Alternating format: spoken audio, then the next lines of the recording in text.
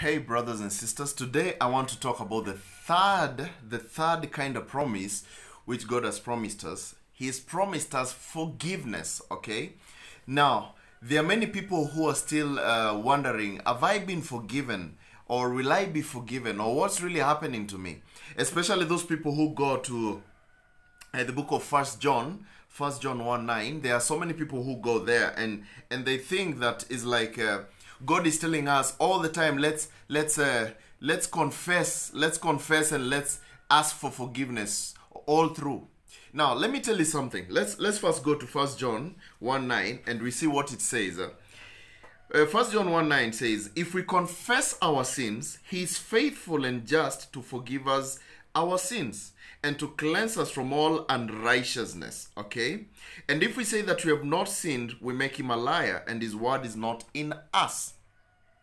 Now, if we confess our sins, he's faithful enough to forgive us. Now, what does this text mean? Because it's really been a confusing text, especially to people who think that we have to be forgiven over and over and over and over again. The Bible says that we were forgiven once by the sacrifice of Jesus Christ. He forgave us once. And now, since we are forgiven, once you're forgiven, then what does it mean? You've been forgiven and you've trusted the forgiveness. What happens is a very simple thing. You become a child of God. So if you're a child of God, then how again are you going to become an unchild of God? Are you going to be, let's say for example, you adopt a child today and you tell him, okay, you're my son. You Peter or James or whatever, you're going to be my child from today. You sign the papers and the government gives you the kid. Now, can you wake up today and say, no, you're not my child anymore because you maybe, he did something that you did not like? No, he's still your child. The only thing is that there are good children and bad children. And the Bible promises us that once we are saved once and for all. We cannot lose our salvation. There is no way you can lose your salvation. In Hebrews 6, it tells us if we could happen to lose our salvation, then we could not get it back. We can't get it back. It says those people have tested the Holy Spirit, and they have departed from it. If they test and they depart from it, from the Holy Spirit, then they can't get the Holy Spirit back. That meaning, then there is no hope for salvation if we can lose the Holy Spirit. And remember, in Ephesians 1:13, it says that the Holy Spirit is sealed inside you unto the day of redemption. Now, when is the day of redemption? It's the day that you'll be redeemed of this body, this sinful body of yours. And of course, Ephesians 4:30, it says, and do not grieve the Holy Spirit, in whom you are sealed unto the day of redemption. Now, my friends, if you're sealed and you're told you're sealed unto a specific day, how can you lose your salvation? You see, now, when I come back to this 1 John 1:9, which talks about the promise of forgiveness, and where so many people don't really understand about this forgiveness thing that we are told, the Bible here is very clear. It tells us, for those people who claim that they are saved but they are not, they need to come to their realization and realize that they need to be forgiven. They need to receive the atonement that Jesus gave, and that they'll be forgiven. And after you get that forgiveness, it will not go. It is there with you. Everything else that you do, anything else that you do that which concerns the flesh, like let's say you lie, you beat someone, you whatever kind of sin that you will do, that one, it's all about the rewards in heaven. You will lose your rewards in heaven, okay? If you continue doing bad things. But if there's no place where it says that because I lied to someone, I'm going straight to hell. No, you can't, because the forgiveness was given once by Jesus Christ. And after he's given us that forgiveness, he has assured us that he will never leave us, neither will he forsake us. So now, let's look at that 1 John. And 1 John verse 6, chapter 1 verse 6, all right? It says, if we say we have fellowship with him and walk in darkness, we lie and do not the truth. So there are those people who say that I have fellowship with God because I do good things, I'm a good person, and people love me, and I offer a lot of things in church, and I'm this kind of people that people are always saying, you know, Keith, this guy has a good heart. You think you have fellowship with God because of your good deeds? Then you're lying to yourself. If you say you have fellowship with him and you walk in darkness, walking in darkness is what? Meaning you've never seen the light. So where is the light? The light is in the gospel. Jesus says, I am the light. I am the light of the world. So if you have never met Jesus, if you have never seen the light of the world, if you have never had fellowship with the light, who is Jesus Christ, then you're deceiving yourself. So the Bible is very clear about this. It tells us, let's confess our sins, okay?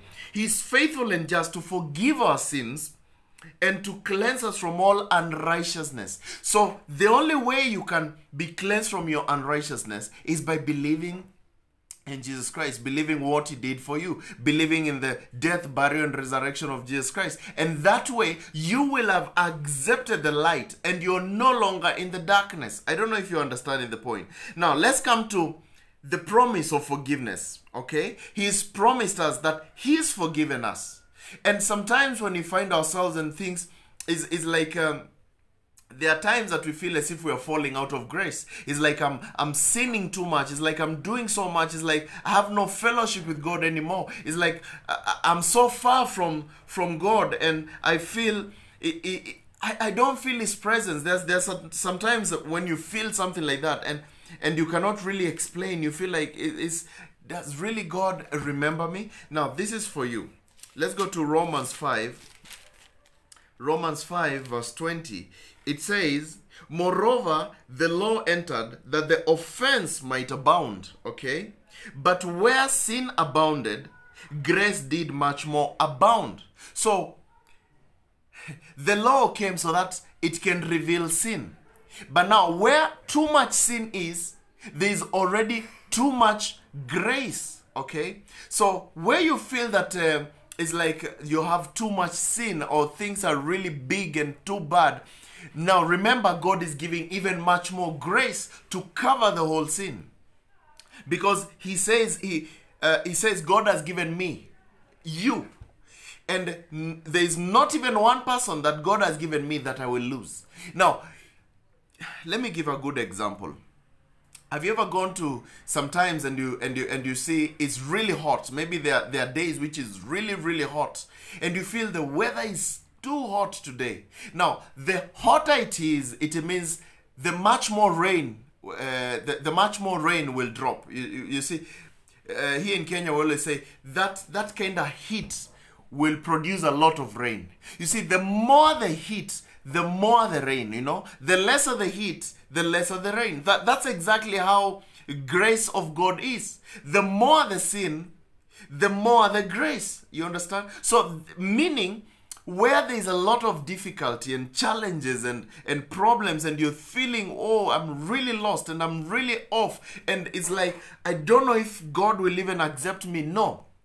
Understand that he loves you even more. The weakest child is always the much vulnerable. If a father is walking with his children and there's one weak child who maybe cannot walk properly or has some condition, is the one that the father is always holding close to him. He will even carry him at the palm of his hands when they're crossing maybe a swamp or crossing a river, because this child is more vulnerable. So he will put us at the palm of our hands. The moment he realizes we're even much more in feeling away from him or in full of sin and things like that, and he will try to correct us and he'll try to bring us even closer. So the moment you feel that it's like God is not forgiving you, or things are really working out against you, and it's like you're just lost in some things, remember that God has promised us forgiveness, and he has said that he will give us more grace. More and more grace will abide. All right? So don't you worry. Don't you worry. As long as you've you know the light is Jesus Christ, you believe the gospel, everything else is the work of the Holy Spirit. We are told that the Holy Spirit, his work is to convict us unto righteousness. The Holy Spirit does not condemn us. He convicts us unto righteousness. He tells us, okay, my son, my daughter, this road, you're going to get lost. Use this road. He does not tell you, when you're going to that road, you're going to hell. No, he does not do that. He just tells you, don't use this road, my son. This one might be disastrous to you. Use this other road. So he convicts us unto righteousness. That's the work of the Holy Spirit. So I believe you've been able to understand the promise of forgiveness. And the only way you can receive this forgiveness is by believing the gospel. The gospel is found in 1 Corinthians 15, 1 through 4. I always like to repeat this for those who have never heard the gospel. The gospel is not found in Matthew, Mark, John, and Luke like people think. Those are the gospels. And the gospels only explain the life of Jesus. The gospel is what Jesus did for us. What Jesus did at the cross for us, which is the death, burial, and resurrection. 1 Corinthians 15, 1 through 4. It says, this is Apostle Paul. He's the one who says this because he's the one who was revealed to the gospel.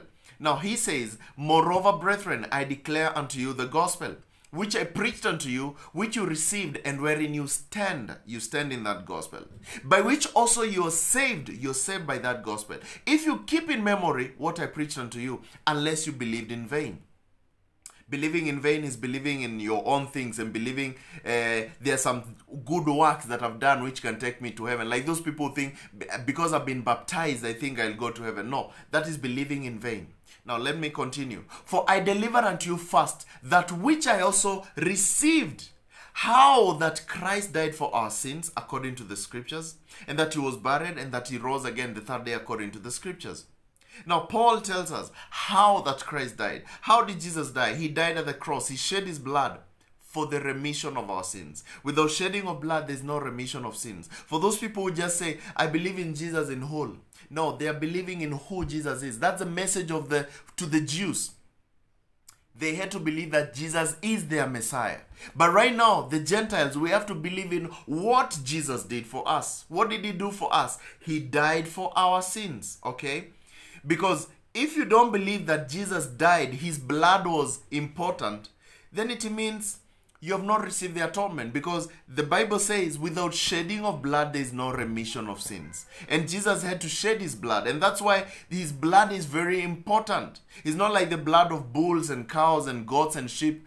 No, it is very, very important. That's why John the Baptist, when he saw Jesus coming to be baptized, what did he say? Behold, the Lamb of God who takes away the sin of the world. Why did he say he takes away the sin of the world? Because he was to become the sacrificial lamb who would take away the sin of the world. Are you understanding me? So, having understood this, let's walk in the Spirit. Let's walk in the forgiveness of Jesus Christ, and let's live by faith, because the Bible tells us, don't live by the flesh, live by the Spirit. Understand that you're forgiven, and nothing can take you away from God. Nothing can separate you from the love of Christ. God bless you.